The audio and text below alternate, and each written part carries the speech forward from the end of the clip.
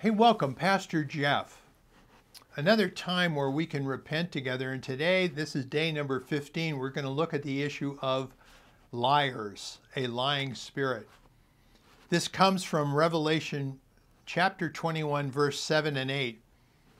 This is the risen Christ speaking to you and me today. He who overcomes shall inherit all things, and I will be his God, and he shall be my son.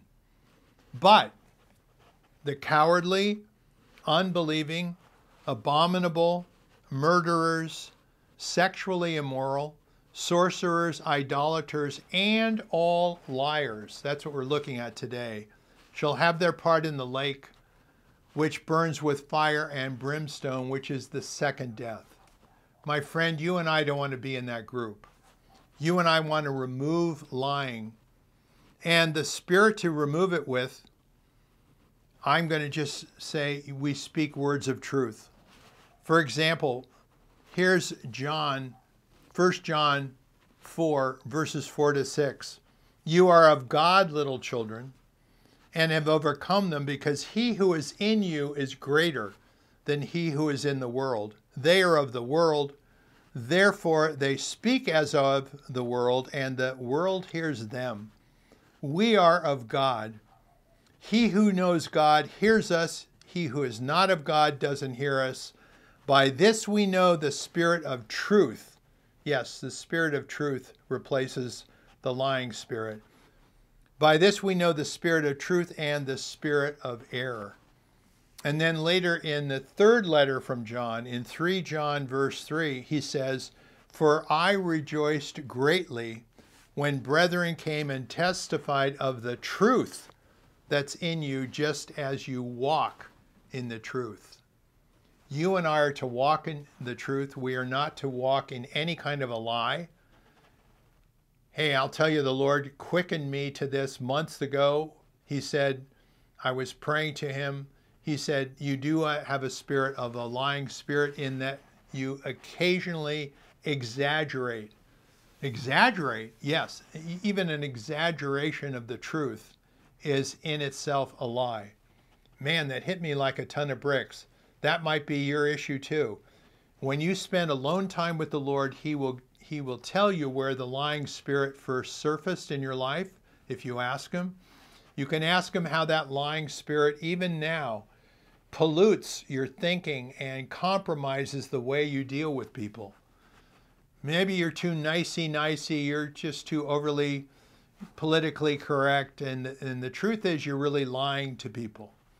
The truth is you're really not telling the truth. We have to tell the truth in love, and that will set people free, sometimes with a stronghold themselves that they didn't see. But you and I, in love, can even correct a person. And you can read about that in 2 Timothy chapter 2, starting in verse 25. Humbly correcting a person may give them the opportunity to repent and to remove that lie that came from Satan himself. So you and I have to remove the lying spirit. The Lord loves you.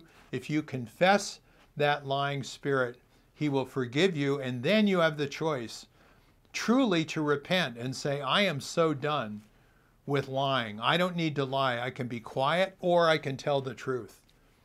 That will be a witness to others, and really witnessing to others is the key extra part of repentance. When you come into the kingdom, the next thing is to bear fruit worthy of repentance, so that people know that they know you've repented. They see the new character in you. They see this godly character.